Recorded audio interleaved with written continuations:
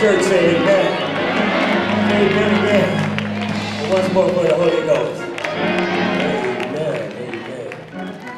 Amen. I bring you greetings,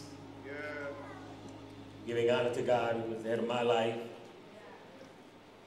the name above all names. I bring you greetings from the St. Luke Tabernacle Community Church in Rochester, New York. It is a wonderful, wonderful honor and privilege to be here with you today. I want to acknowledge the angel of this house, the Reverend Dr. Christopher Bullock.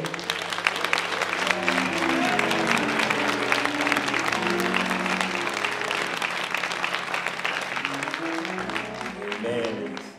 Sister Debbie, in her absence, we want to recognize her. And all of you, these wonderful choirs, the singing sisters, and this great music ministry. I want to recognize and thank all of you for what you do, for all of the ministers and trustees and deacons, officers, members and friends of Canaan. It is a great honor and a pleasure to be here with you today. I feel I was born and bred a Baptist, but I've always had these Pentecostal moments that will come from time to time.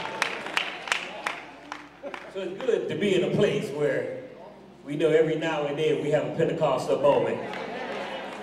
It comes from time to time to welcome the move of the Spirit in this place. Amen? Amen. It's good to be here. I'm a little nervous, which is why I'm trying to figure out how to get to what to say, what I'm going to say. But I asked Dr. Strickling-Jones this morning if she would sing a little something for me to put me at ease. Now, I'm going to ask her to do something again, not the same one. But I just go back to these songs that they used to sing at the Second Gethsemane Missionary Baptist Church on the corner of Lafayette and Mount Elliott in Detroit, Michigan, where the Reverend James H. Evans Sr. was the pastor. And those saints would sing songs that would bring me into the presence of God in a very powerful way. And if you could do just a verse, because the Lord did not bless me with Pastor Bullock's voice, so you could do a verse of The Lord Will Make a Way somehow. All right, anybody know that? That's one of the, oh.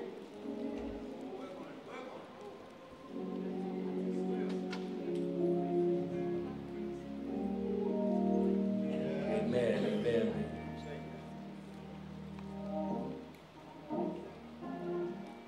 Some of y'all know what it's like a ship. It's tossed and driven.